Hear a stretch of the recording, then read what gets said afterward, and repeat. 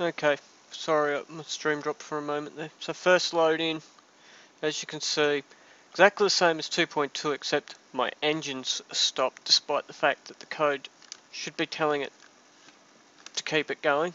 It's the exact same code. The engine hasn't been told to shut off.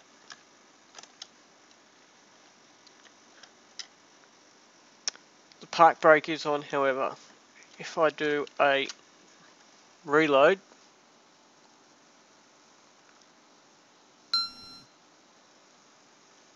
park brake's off, has not reset itself.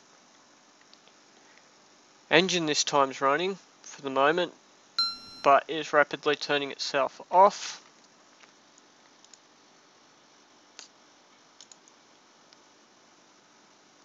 As you can see, actually, I've reset the park brake, vehicle, select vehicle.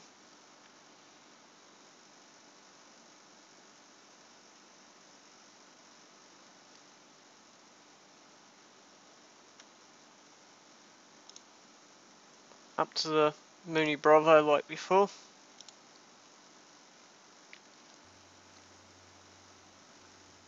This time the Mooney Bravo's kept the park brake on, despite the fact that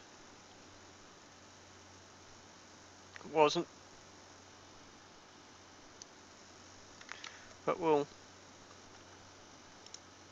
tell it the exact same as last time.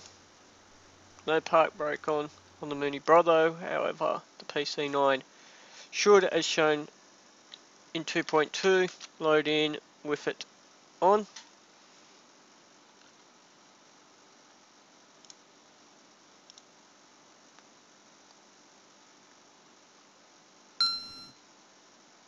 This time it is. It's going to make a small liar out of me.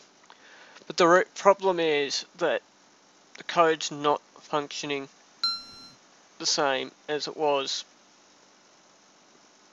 in 2.2. A reload here.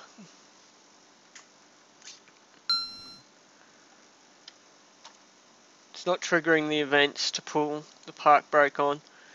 And it's as if the sim is not resetting a whole bunch of values or the like. The only thing I can think of causing this is the changes to the way that loads and saves were done, and that for some reason it's not